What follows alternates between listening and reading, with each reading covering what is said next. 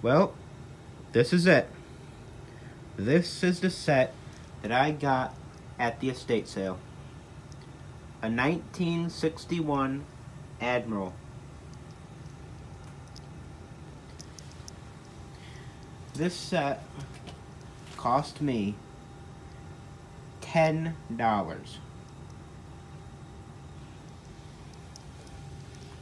It's in beautiful condition.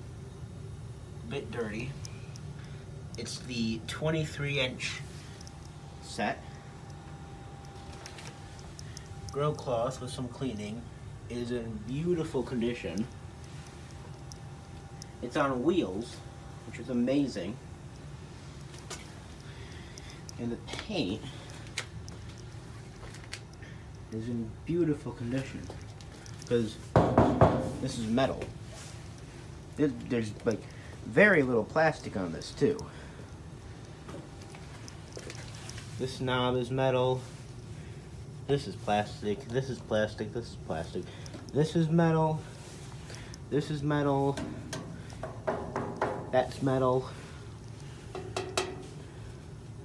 That's metal too.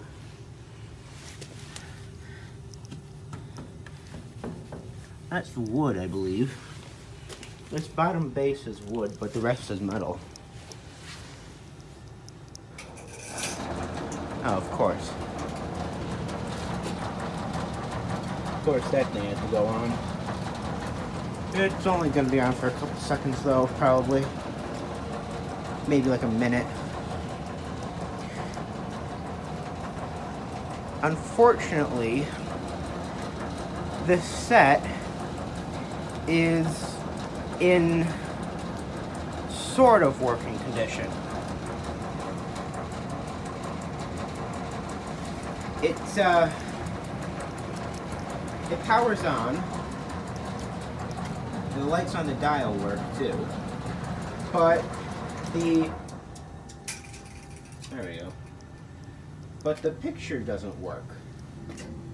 I don't think the picture tube is weak because so when I turned it around, the picture tube had filament, but I took the back off, well, of course unplugged, and all of the tubes were original. Like, all the tubes had Admiral written on them, and then I realized this set could be all original, like all original electrolytics and all original tubes.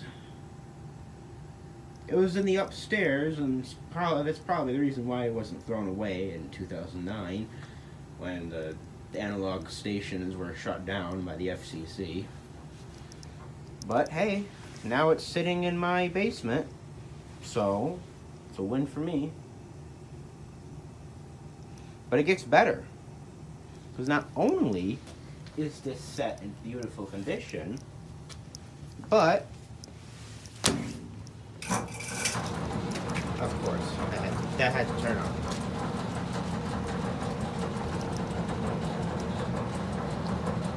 But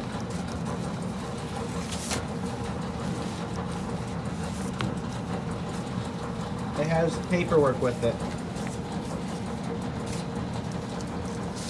including the original manual.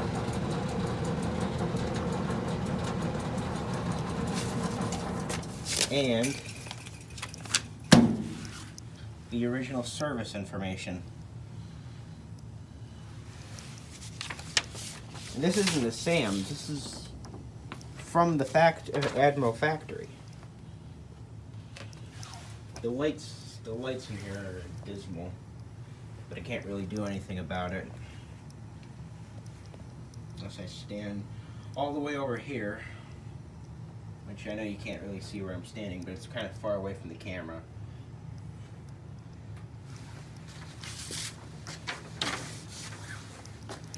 There's the massive schematic.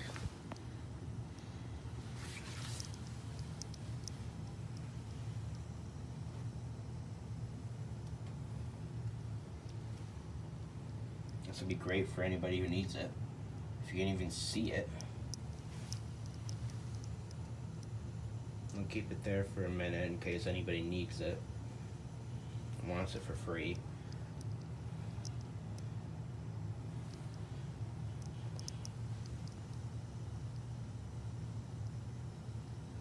I know it's not high resolution, but it's free. There's the parts list as well.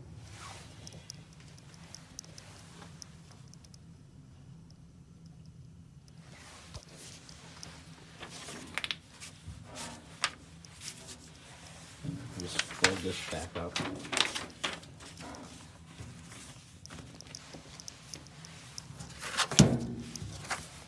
It's got the original inspection sheet, inspection tag,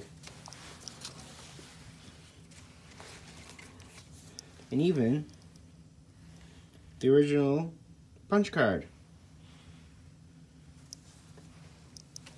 But the real gem of this is the service manual, which I'll come over here.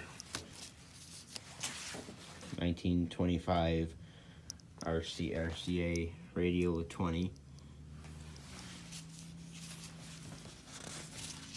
This is kind of a manual that doesn't really go in depth, but it only has 4 pages. But hey, there's the original letter. And you know, you look at how 50s that, late 50s and early 60s that is. With that kind of, with that font and the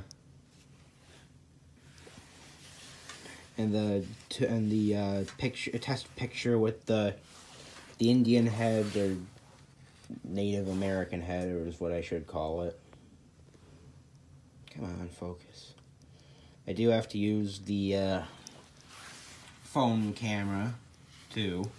Unfortunately, it's not a UHF set, but I think it actually kind of makes it look nice, look better. It doesn't have that kind of third patched on knob. But anyways, so that's the first page. Here's the second page of the manual, which just kind of shows the different adjustments. And there's that page too. And look at that. Made in America by American craftsmen with American quality components. Can't say that about anything nowadays. Well, not everything nowadays, I should say. There is some stuff still made in the USA, but it's getting scarcer and scarcer at this point. It's too bad too. I think if we got more businesses back in America, then we would be a little bit much more better off and not rely on China so much. But hey, I don't really like to bring politics into things. So back to this Admiral. Admiral. Had to stop myself there because I keep saying admirable instead of Admiral. So I thought I just said it there for a second, but I thought about it and I said, oh no, I said Admiral. So anyways, I really don't have a lot more to say on this set, but in the manual here, actually, there, here it goes. It just calls it a wide angle 23 inch. And there's a whole page on cleaning the picture window. So if you guys have any sets that have dirty picture fronts, then hey, there you go. Operating hints. Here's some tips and tricks on how to operate your Admiral TV set. There's the letter, in case anybody wants to read it.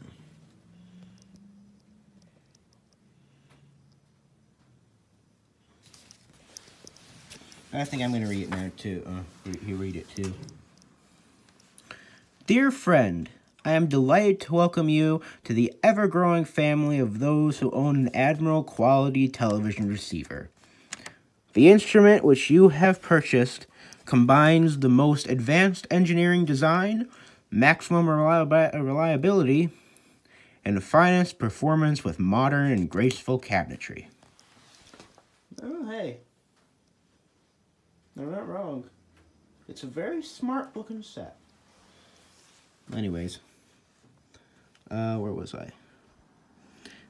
Your set has been produced by skilled American craftsmen using American components, all under the most rigid quality control standards in America's most modern production facilities. The thousands of Admiral engineers and craftsmen are all working closely together and deservedly proud of the set they have produced for you.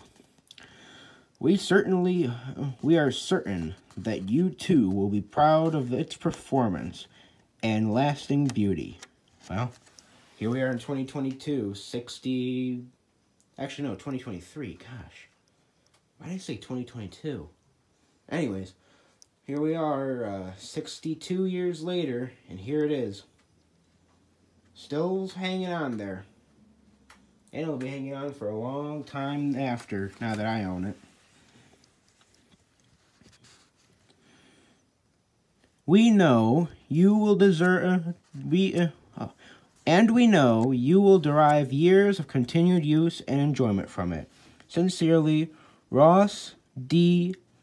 Saragusa. And it's from the Admiral Corporation, Office of the President. Ooh, sounds fancy. Admiral wide angle 23-inch television.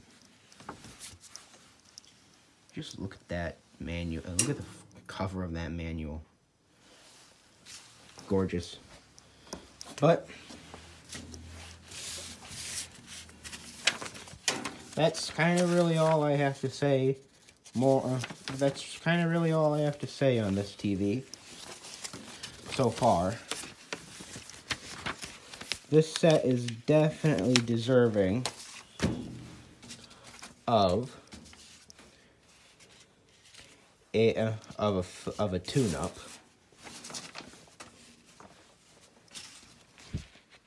Maybe not by me. Maybe by me. But there it is. Well, thank you for watching. Like and subscribe. You know all that. I don't have to repeat it. And thank you for watching. I gotta go before that thing turns back on again. Bye.